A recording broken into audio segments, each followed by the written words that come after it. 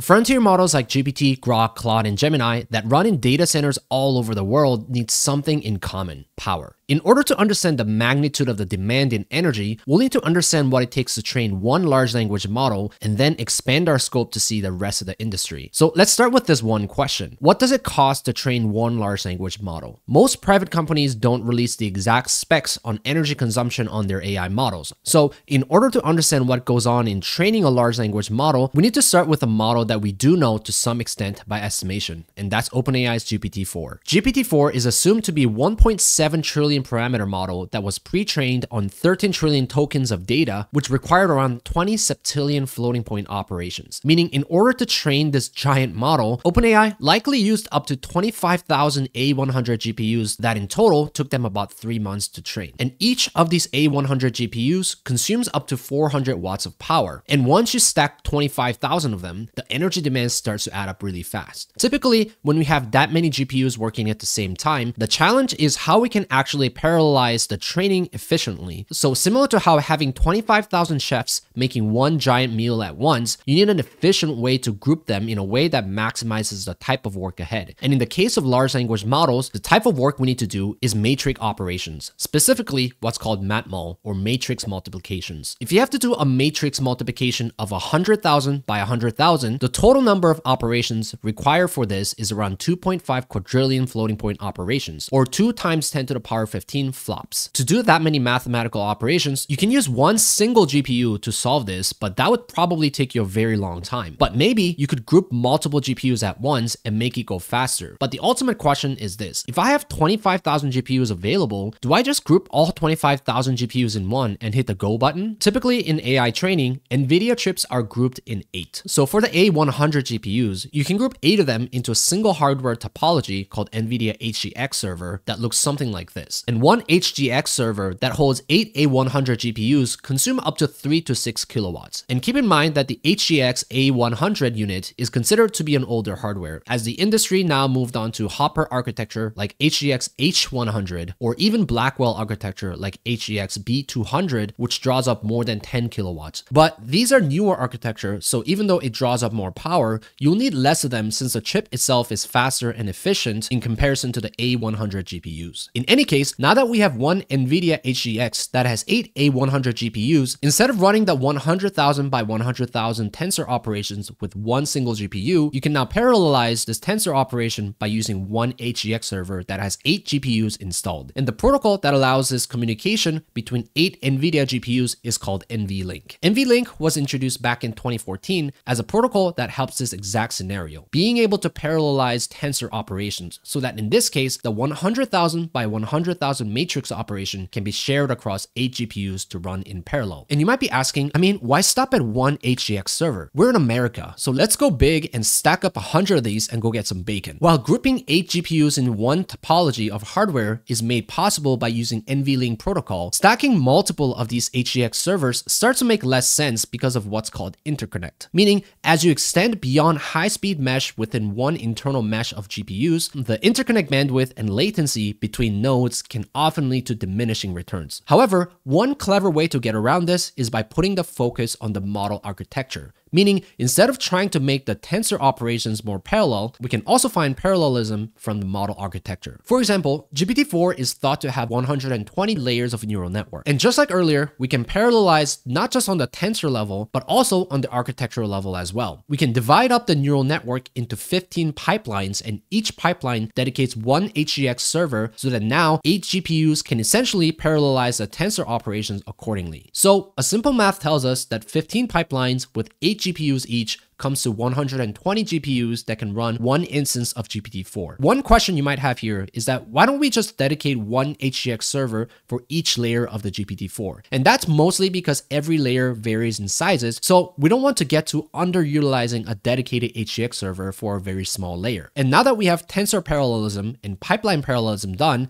the question is this. OpenAI had 25,000 GPUs, but we saw that one single instance of GPT-4 can practically run on 120 GPUs. GPUs. What do we do with the remaining 24,880 GPUs that's sitting idle? In order to parallelize between each instances of GPT-4, we can add another parallelism done, but now on the data. In other words, data parallelism. For training, you can essentially replicate the GPT-4 model hundreds of times and basically batch process the 13 trillion tokens for pre-training. And once all this pre-training is completed, you can use different gradient algorithms to average out the weights between all those instances. Since we have around 25,000 GPUs available to train GPT-4, and each GPT-4 instance that trains needs around 120 GPUs, a simple math shows us that we can have up to around 200 replications of the GPT-4, and now we're utilizing all 25,000 GPUs to pre-train the GPT-4 model. Now that we understand why we need this much GPUs to train one large language model, let's get to the heart of the video, which is energy. Since one HGX server can connect 8 GPUs, in order to run all 25,000 A100 GPUs, we need around 3,125 of these HGX servers. And each HGX server consumes up to around 6.5 kilowatts. And we saw that from earlier, training GPT-4 required 20 septillion floating point operations that took about 3 months given their infrastructure of 3,125 HGX servers. So we have 6.5 kilowatts times 24 hours times 90 days times 3,125 server, which brings up to around 43,875,000 kilowatt hours, or 44,000 gigawatt hours, give or take. To put that into perspective, that's about what a small city of 50,000 people consume in a month. So if you think about it from this chart, each dot here that shows a model could easily represent energy spent for training equivalent to a small city's monthly energy consumption. And keep in mind that the GPT-4 model is from back in 2023. And since then, we have seen a huge improvement in infrastructure, interconnect protocols, and also the underlying AI model architecture. And all of these could improve the energy demand to train the model. But training is only a portion of the total energy that's needed for the AI model, meaning deploying the trained model to production to be used by general public to make inference requires more energy than what we just saw in the training energy demands. So the next natural question is this: how much electricity is needed to actually run these AI models in production? But first, let's talk about jobs from Woven. I've been looking to hire a software developer in my previous company, and one thing I always found was that candidates always had different skill sets, and some people were really good at code reviews and others were good at system debugging, and now with AI, agentic programming. So coming up with coding evaluations for each role took a lot of time and effort to build scenarios and give feedback. It just wasn't fun for everyone involved in the process. Woven is a human-powered technical assessment tool that makes hiring streamlined. So if you're looking to hire engineers, Woven is offering 14 days free trial with 20% off of your first hire. Check the link in the description. Okay, back to the question. How much energy is needed to run these AI models? OpenAI is projected to have more than 700 million weekly active users using ChatGPT. So if we were to use the earlier GPT-4 model, the GPT-4 model is estimated to run on a cluster of 128 GPUs. So using the same math we used earlier for training, we have 8 GPU tensor parallelism in one server connected by NVLink with 16-way pipeline parallelism. We find that we can now run the GPT-4 model in production using 128 GPUs. But that's just one instance of GPT-4 running, meaning to service the 700 million active users that use ChatGPT, we're going to need a lot more computing, which means a lot more power. OpenAI now receives over 2.5 billion prompts per day, and the energy consumption for processing one single query with GPT-4 can spend around 0.3 watt hours, although that depends on the type of work. But if we project out how much energy this might need, 2.5 billion prompts with 0.3 watt hours brings us to 750 megawatt hours per day just in energy cost. In comparison to earlier math, where training the GPT-4 model for 90 days costs around 44 gigawatt hours in total, deploying the GPT-4 for 700 million users that runs 2.5 billion prompts per day at 0.3 watt hours, we come to the total number of around 67 gigawatt hours for 90 days of serving GPT-4 on ChatGPT. And keep in mind that AI companies typically serve multiple AI models rather than just one. For example,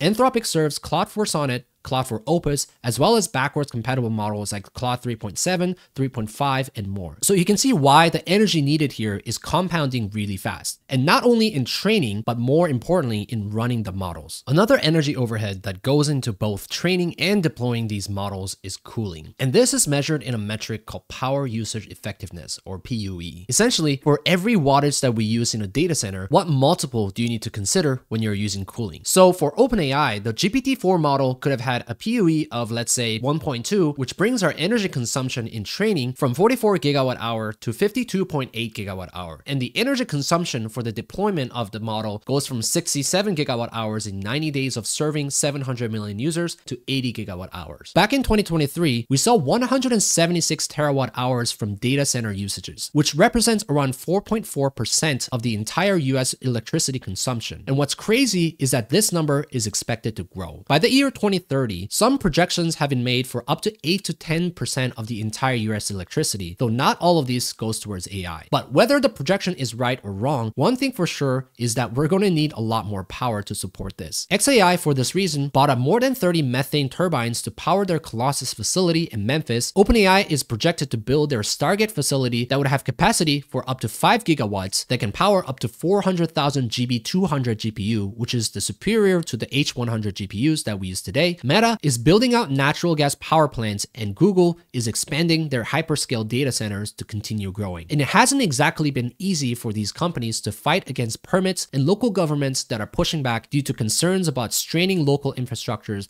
that ends up in lawsuits. For example, xAI is getting complaints for using methanes as a source of electricity and circumventing the local permits. Meta, instead of relying on existing utilities, they're trying to generate electricity themselves. Google is getting pushbacks from utilities and local governments on their expansion plan for the hyperscale data centers nationwide. Meanwhile, China's energy build-out has mostly been centralized to state level, which allows them to outpace US's heavily regulated energy supply. Some go as far as saying that China has an oversupply of energy. By 2023, China installed over 609 gigawatts of solar and 441 gigawatts of wind. They have 27 reactors under construction for expanding their nuclear power. And China's energy capacity just seems to grow more and more each day. So we're seeing US energy infrastructure primarily driven by private corporations, while China is being driven by government states, essentially sidestepping potential bureaucracies that get in the way. Meanwhile, AI competition is getting more and more fierce, but thankfully, energy alone isn't the bottleneck, but it is one critical piece that helps drive innovation in AI. While there are other factors like advanced chips like GB200 GPUs, or better model architectures like mixture of experts, quantization, and speculative decoding, or improved training methodologies that can help reduce energy costs to train and deploy AI models. But all in all, energy supply needs to grow with it and underpin the innovation, which requires more power generations, better grid system to efficiently transfer energy, and better water cooling system for the chips, all of which play into the factor of determining who will come out on top of the AI race.